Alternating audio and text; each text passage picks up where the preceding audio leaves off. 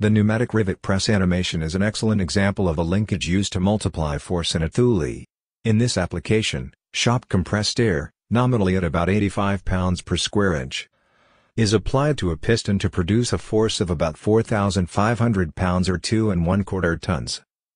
The maximum force developed at the tool is more than 60,000 pounds or 30 tons.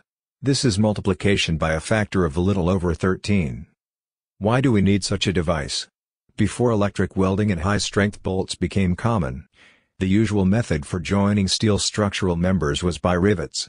Rivets can be seen today in many older bridges, boilers, pressure vessels, railroad cars, and similar large steel structures. A rivet is a small steel component, shaped much like a simple bolt except that it has no threads. Two pieces of steel to be connected are clamped together with holes aligned through them, allowing the rivet to be inserted from one side.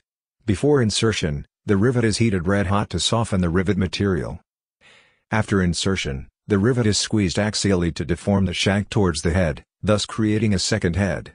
As the rivet cools after being driven, the material of the rivet shrinks due to thermal contraction. This makes the joint even tighter and increases the friction between the two members thus joined.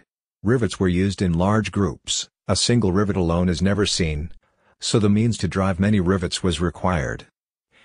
The rivet press is designed to provide the extreme force required to deform the rivet material, creating the second head. How does it work? The central element of the linkage is the main link, shown in yellow. There are 4 simple links that attach to the main link to guide its motion. The silver-black tool that forms the rivet head is at the lower left, moving vertically in the brown frame. During the cycle, the tool bears down on the anvil that supports the rivet in order to expand the shank as a second head. The inclined piston moves to the right and upward because of the spring force as air is bled out of the cylinder, blue.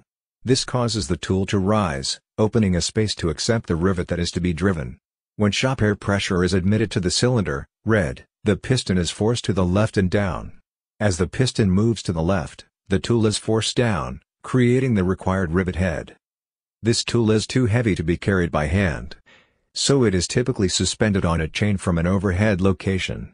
With the weight of the tool supported on the chain, the tool can be moved from one location to the next, driving a rivet at each location.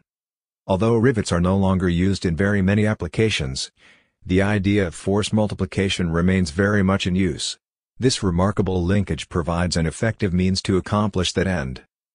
The means to mathematically analyze this linkage and many others like it are found in the textbook Mechanics of Machines, 2nd edition, soon to be available through the mechanismlr.com website in PDF format without charge.